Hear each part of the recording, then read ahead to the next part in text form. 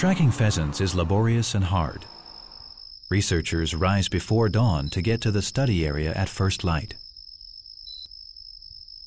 Holding radio receivers, they track the signals emitted from the transmitters on the birds' backs. From the pitch, strength, and pulse rate of the pips made by the receiver, they can determine where the pheasant is and where it is going.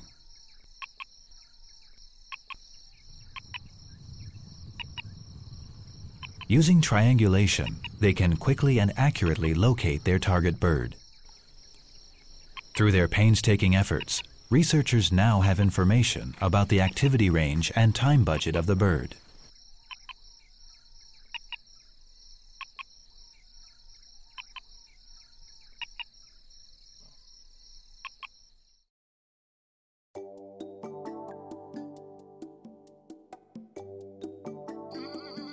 For Taiwan's birds, breeding season starts from February and March each year. In the tall pampas grass, yellow-bellied prinias sing their hearts out, and water hens form pairs beside marshy ponds. Love is in the air.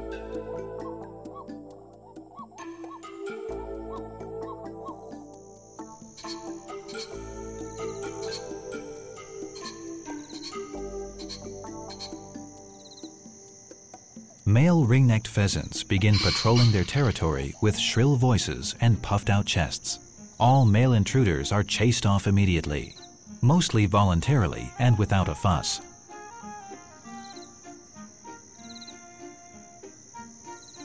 As well as all the territorial bluff and bluster, tidbitting males also cluck softly to females, calling them to share food.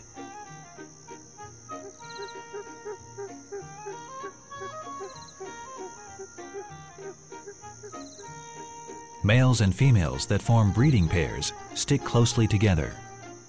The male vigilantly guards his hen from other males and protects her while she eats.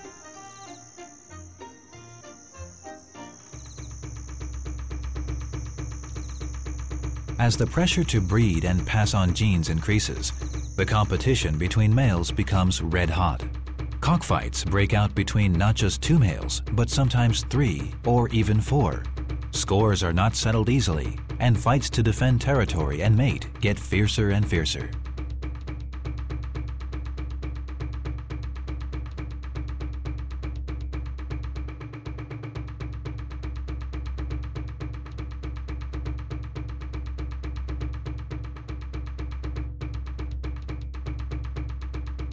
Look closely at the feet of these males whose fight takes them up into the air in a fury of wings, feathers, and claws.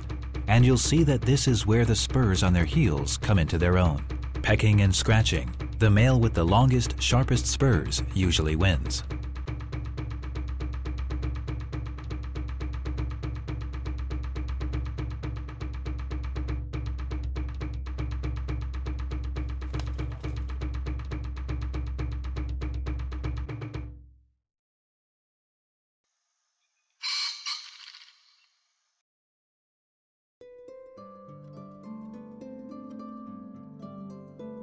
Gradually, the testosterone-fueled bouts diminish, and the tough males start showing their softer, gentler side.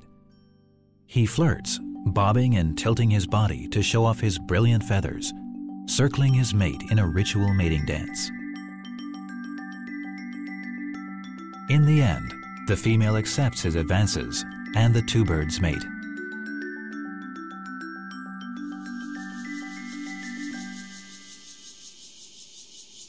Male Formosan ring-necked pheasants usually have more than one consort. After coupling, the females find a safe place on their own to build a nest and lay their eggs. The job of hatching and rearing chicks is shouldered entirely by the females. The happy-go-lucky male has nothing more to do with his family.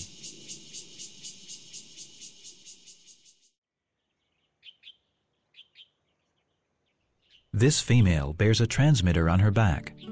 As she mated, built her nest, and laid her eggs, researchers were able to study the previously unknown breeding activities of her species. Females incubate 2 clutches of eggs a year. Each nest contains between 7 and 12 eggs.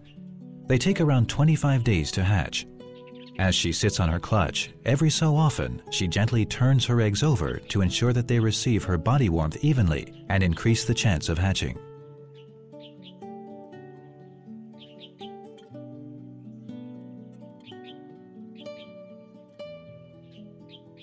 The nesting hen blends inconspicuously into her environment. She is well camouflaged by her coat of dull browns, which hides her from predators.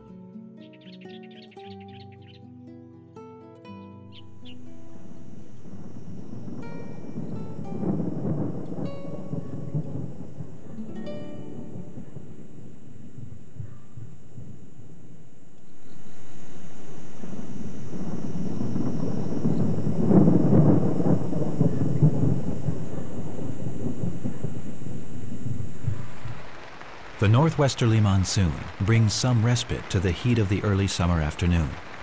The hen sits out the rain, protecting her eggs from the wet.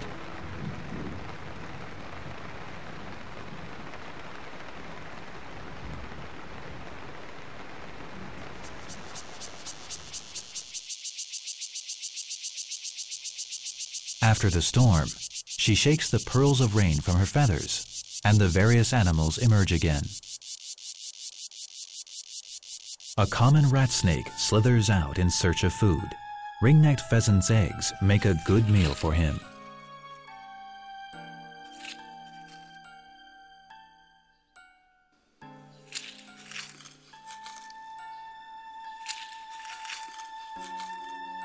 The snake stealthily approaches its target. It raises its head and with a hiss strikes like an arrow at the hen on her nest. Although snakes are formidable opponents, the mother pheasant fights back with beak and claw. Her instincts tell her to protect her offspring, and she does this well.